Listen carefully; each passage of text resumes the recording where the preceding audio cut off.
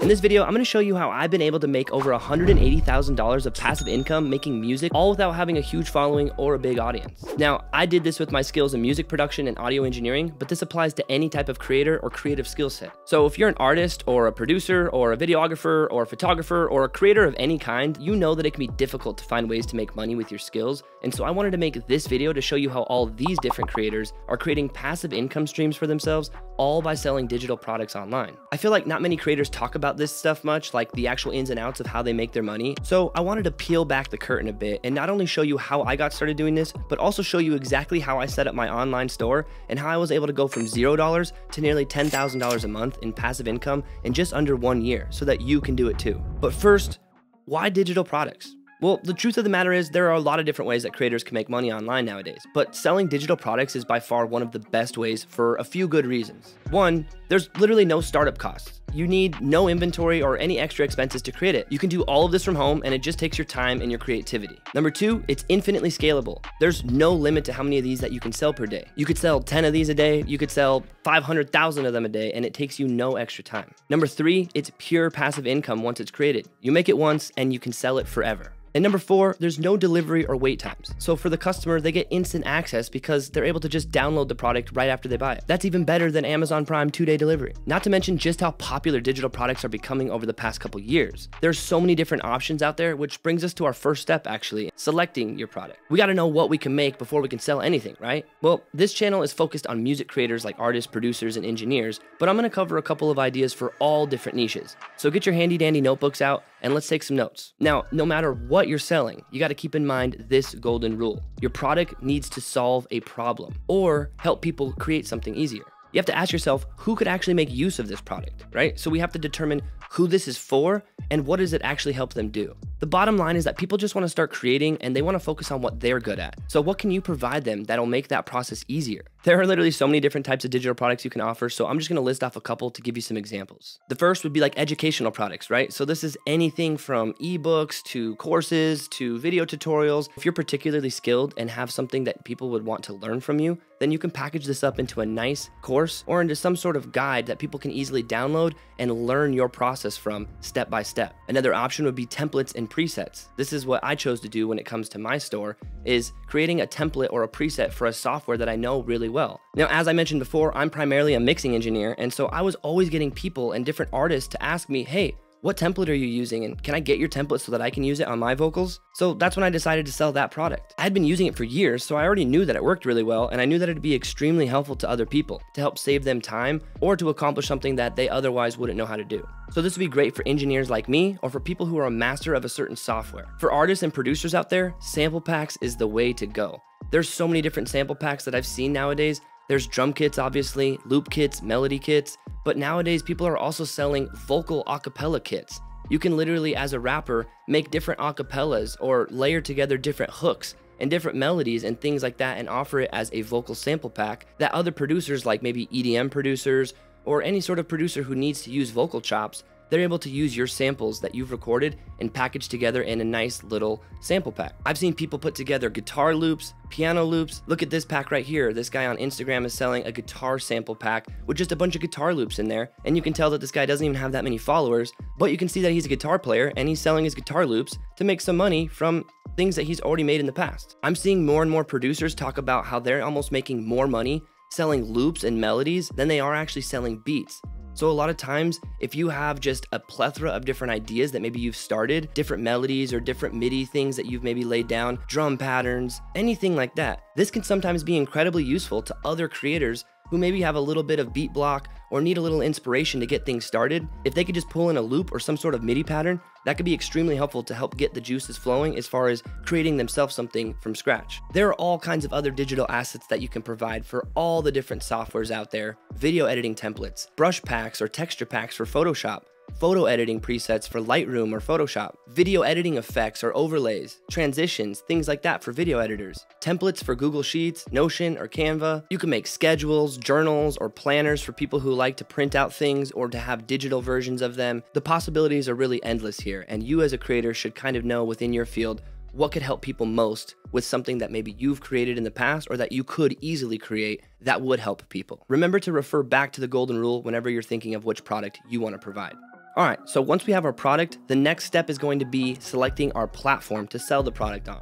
Now, there's going to be a lot of different options when it comes to where you want to actually sell your product, but I usually separate this into two major categories. One is going to be marketplaces, and the other is going to be your own branded store. So marketplaces would be things like Etsy or Gumroad or Splice even. These are websites that already have customers shopping for these digital products, and a lot of times can help you get customers right off the bat just because they have traffic coming to their websites already. Now, that's the good side. It's easy to upload your product and it's easy to get started, but there are a couple downsides too. Number one, it's usually going to have some sort of a cost involved, or they're going to keep a large percentage of your sales. Every single time you sell something, they're going to take a large cut. The amount that they take will vary, but you got to realize that since they're giving you the customer, they got to take their cut for getting you that sale. Number two, you don't actually own any of your customers. A lot of times these people are going to come to your shop, they're going to see your product, they'll purchase from it, but then from there, it's kind of difficult to get in contact with them again if you wanted to, say, launch a new product and let them know about that new product. Number three, your brand isn't nearly as strong when you don't have your own website. If people find your products on one of these marketplaces, it doesn't look nearly as impressive as when they find you on your own branded website with your own custom domain name. So yes, these marketplaces can be helpful because they help you get some traffic to your products, but I'm going to show you a way better way to go about this, and I'm going to show you how I get traffic to my products. So this is the branded approach, and I use Shopify for doing this, right? There's a lot of different ways to make your websites nowadays, but I feel like Shopify kind of just has everything you need for selling stuff really easily packaged into a very easy to use product. A store setup on Shopify can look way more professional with just a few clicks, and it gives you full control over your customers and your products so that you can scale this thing and really grow your brand. Creating a store with Shopify is super easy. All you have to do is sign up, and you're going to be able to select your own custom domain name so that you have your own branded website. Then from there, you can select your plan and set up all your payment information so that you can receive your money. They have a bunch of free pre-made templates that look incredible that you can just easily set up by just clicking and downloading. And once you have a template, it's as easy as setting up as a social media account. Their dashboard is laid out super easy so you can easily find your products, your customers, and all the information that you need for your website, all right here on the left side of the dashboard. You can also add additional apps to give your website more features, like an audio player to show examples of your products, or an upsell app that'll actually help you make more sales by recommending more products to people who are purchasing things on your website. One of those apps that I use is called Digital Downloads, and this is going to give us access to have our digital products on our website and allow our customers to instantly download the product as soon as they get done purchasing. Shopify makes this so easy, and it really makes your website look professional and stand out from the crowd of other people who are maybe just selling their products on some of those other marketplaces. If you're thinking about getting a store set up to sell your digital products, you can actually use the link down in the description to get yourself a huge savings on your Shopify store. This link gives you an exclusive deal that gives you your first 3 months for only $1 each month. So it's literally $3 for 3 months worth of service, and you're able to sell products that entire time and start making money instantly. That's such a sick deal. When I first started, that wasn't even an option. So make sure you use that link if you want to get your shop started.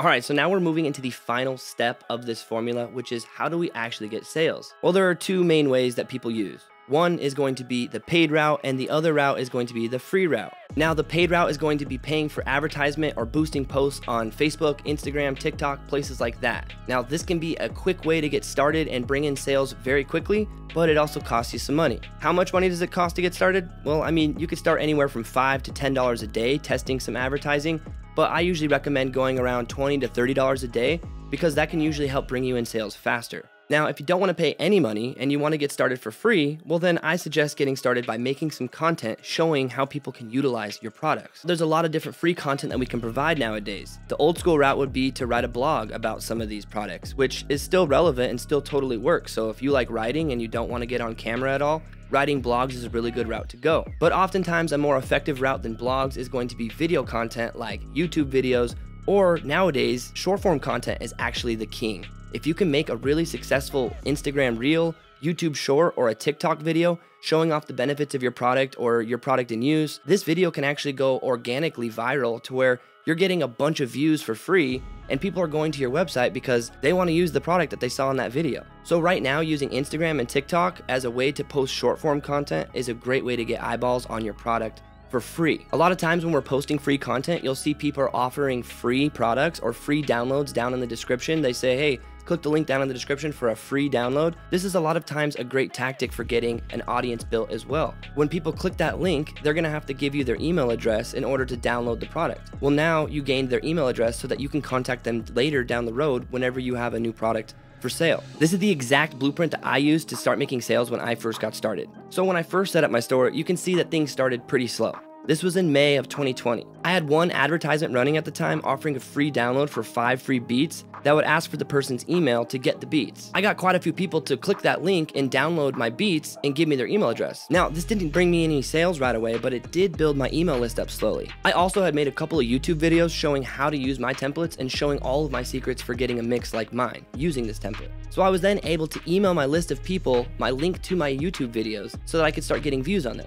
This is how I started generating some sales, and they started to pick up slowly over the next few months. As the money started coming in more, I was able to spend a bit more on advertisement. I also continued to add some new products to my store, and I made a few more YouTube videos for my channel. Nothing crazy, mind you. I just had like 5 or 6 videos at this point with maybe 600 subs, plus my email list was up to about 1,000 to 2,000 people, yet I was still seeing continued growth every single month. I was literally ecstatic to be seeing these numbers rise every month, especially because I was putting in very minimal efforts. I was starting to be able to pay all of my bills with just my sales from my digital products, and by May of next year, I made nearly $10,000 in sales. I couldn't believe literally all this came from just that small amount of work that I had done and just a few digital products I had made a few years ago. I knew at that point that selling digital products was the best way for me to make money as a creator, and I think that this can be the same for you. So that's literally my formula and my story for how I started selling digital products on my shop. Now, if you have any questions at all, go ahead and leave them down in the comments below. I literally reply to every single one. And if you're interested in learning 9 other ways to make money as an artist, check out this video right here where I dive into 10 income streams to make money from your home studio. I'll see you there.